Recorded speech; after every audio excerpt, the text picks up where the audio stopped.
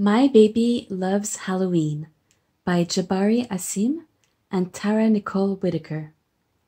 Celebrate all the sweet things that baby discovers about Halloween.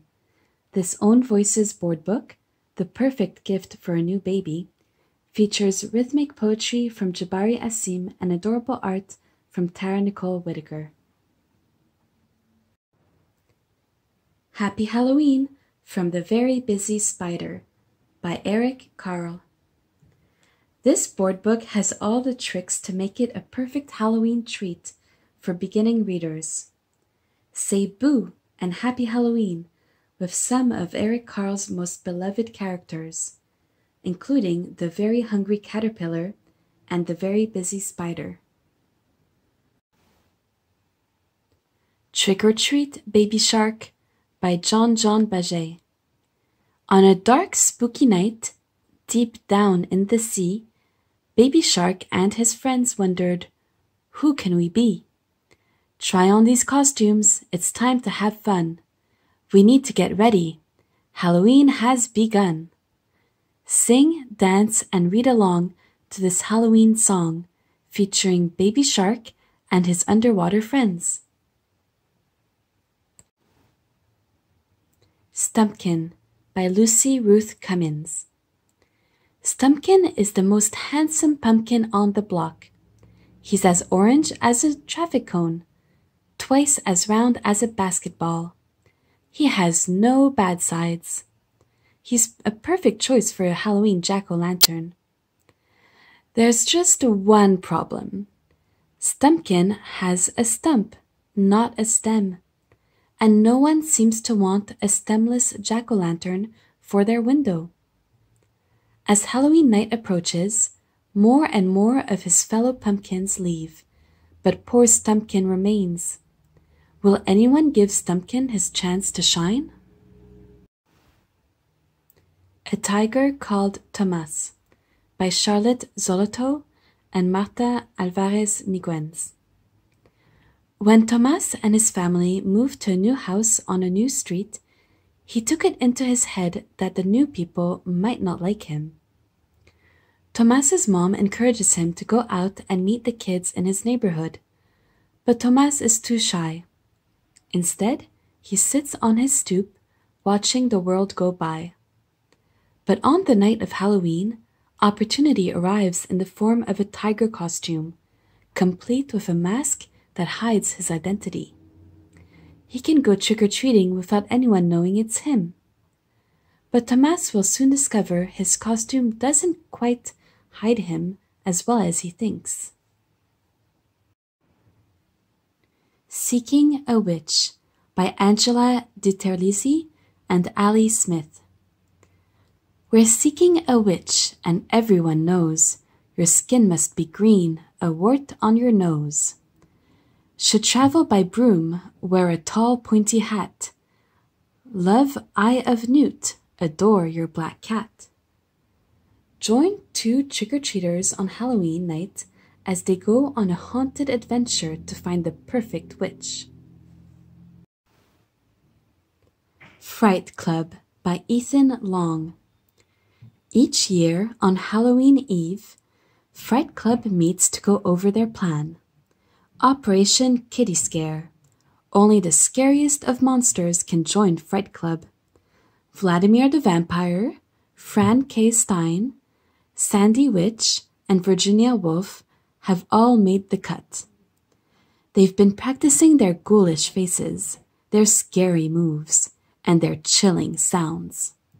But when a band of cute little critters comes along asking to join in the fun, the members of Fright Club will find out who really is the scariest of all.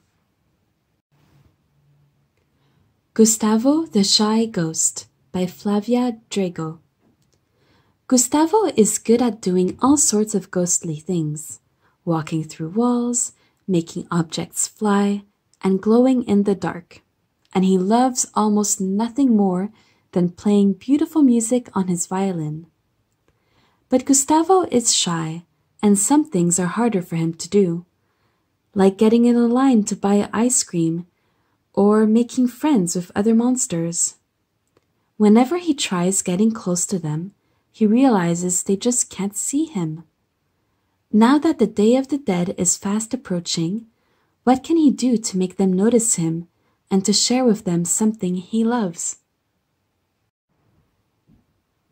The Scarecrow by Beth Ferry, Eric Fan, and Terry Fan. All the animals know not to mess with old Scarecrow. But when a small, scared crow falls from midair, Scarecrow does the strangest thing. He saves the tiny baby crow. Soon a loving bond grows between the two unlikely friends. But is it strong enough to weather the changing of the seasons? The Little Kitten by Nicola Killen. Allie and her cat Pumpkin are out frolicking on a beautiful fall day when they come upon a tiny kitten shivering in a pile of fallen leaves. Allie warms the kitten up and the three become fast friends. But when Allie sees lost kitten posters hanging on the trees in the forest, she knows she has to help her new friend get home. As Halloween draws nearer, magic is afoot, and Ollie's good deed is rewarded in an unexpected way. Frankenstein Doesn't Wear Earmuffs by John Loren. A young trick-or-treater has the best Frankenstein costume ever, if he can make it out the front door. Every time he tries to set foot into the dark and stormy night, his overly concerned parents interrupt with yet another warm and cozy addition to his costume. But Frankenstein does not wear floppy boots, or a puffy jacket, or a fanny pack, and he especially doesn't wear earmuffs. Will our young Frankenstein be able to break loose from his bundled layers and have the Halloween of his dreams? The Walking Bathroom by Shauntay Grant and Erin Bennett Banks. It's Halloween and Amaya doesn't have a costume to wear to school. She dressed as a ghost for the last 3 years in a row. Witches are overdone, and fairies are not her style. She wants to be something different, something creative, something no one else in the world has ever been in the history of Halloween. Little Blue Truck's Halloween by Alice Schertle and Jill McElmurray. Beep beep, it's Halloween. Little Blue Truck is picking up his animal friends for a costume party. Lift the flaps in this large, sturdy board book to find out who's dressed up in each costume. Will Blue wear a costume too? With the delightful rhymes and signature illustration style that made Little Blue Truck a household name, Blue's new adventure is full of festive costumes, fall colors, and plenty of Halloween fun. A Teeny Tiny Halloween by Lauren Wool and Henry Cole. It happens every fall. The leaves from the tall trees that surround her house drift down until the teeny tiny woman's teeny tiny house is buried completely. Inside, it's dark and a teeny tiny bit scary, but the resourceful woman has a plan and a few surprises up her teeny tiny sleeves. Dr. Seuss's Spooky Things by Dr. Seuss and Tom Brannan. Written in super simple rhyme, children will giggle with glee at this ever so slightly spooky board book starring Things 1 and 2 dressing up in classic Halloween costumes, including ghosts, bats, skeletons, black cats, and pumpkins. Scaredy Cat Splat by Rob Scotton. It's Halloween, and Splat is determined to be the scariest cat in the class.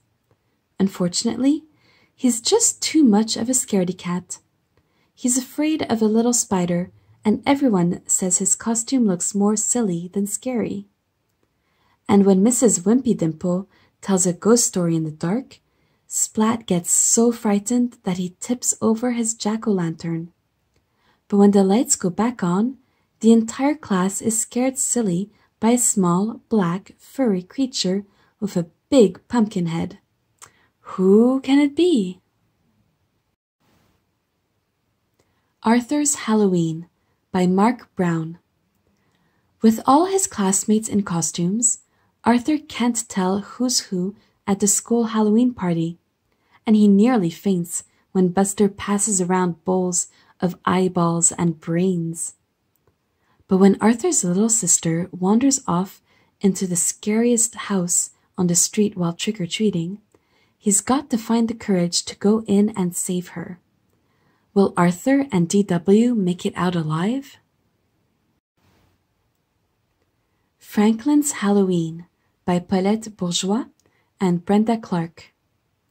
Franklin and his friends are excited about the Halloween party. But things get scary when Franklin begins to think that there might be a real ghost at the party. Manny Loses His Fangs by Giuliano Ferry. The best thing about being a vampire bat is scaring all the other animals. With enough practice, Manny hopes to become the scariest vampire bat in the world. But his world is rocked when his baby fangs fall out, and no one thinks he's all that scary anymore. How will Manny handle this unexpected turn of events? This is a light-hearted look at what happens when things don't go the way we plan, and how friendship can spring up in the most unexpected ways.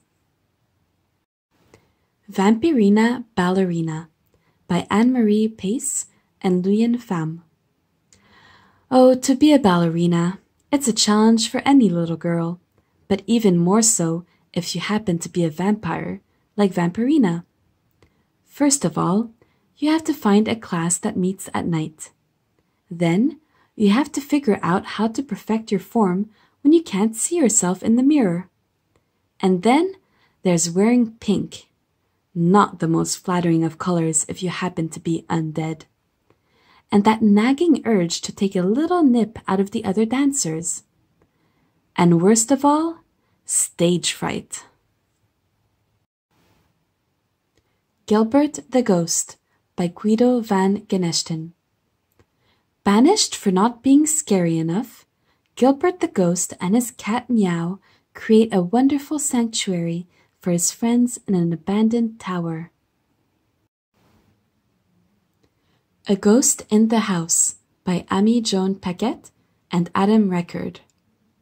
When a little ghost goes slip-sliding down the hallway, he suddenly hears a groan.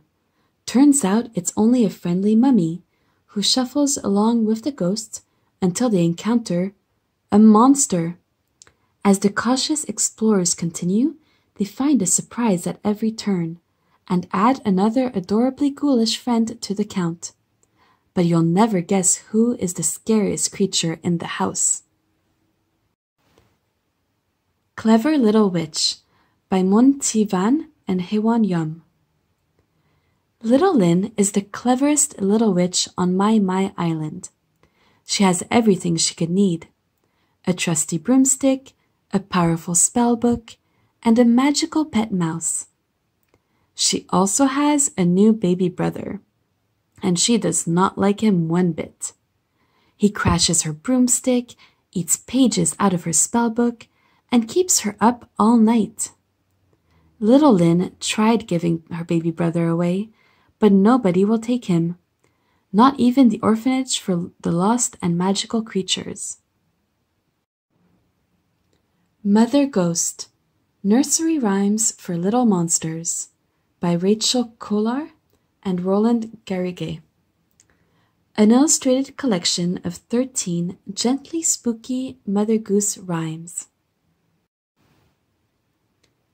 I Spy Spooky Night, a book of picture riddles by Walter Wick and Jean Marzolo.